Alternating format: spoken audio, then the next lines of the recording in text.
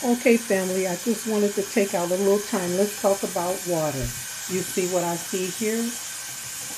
I can turn this faucet down, water off.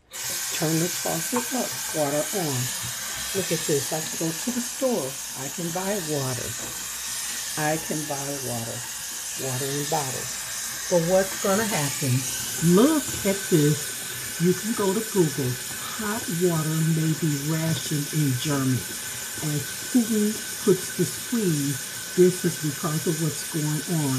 Look at here. Look at this. Hamburg Senator warns of hot water rationing if gas shortage. You know, this is about gas shortage. These are different ways that they're fighting this war now. You understand? This is Google.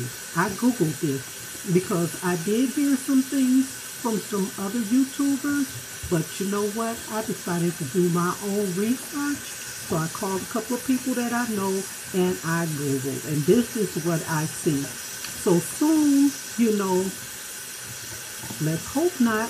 But this is another reason why the preppers have all been saying, get your water.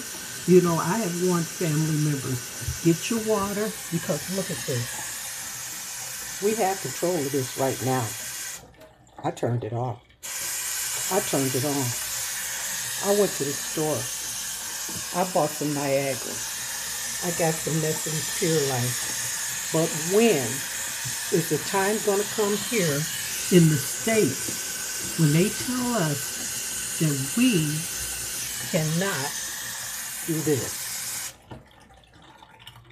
Do this. What's going to happen? We have hygiene that we have to take care of. We have to take baths. We need to brush our teeth. We have to keep our children clean. We have to stay clean. Water is used for cooking. Water is used for our gardens. What's going to happen, family? Please, please, please, while you still can, pick up some bottles of water. Pick this up. That's a gallon. You can do this, family. You can do this. We do not need to run out of water.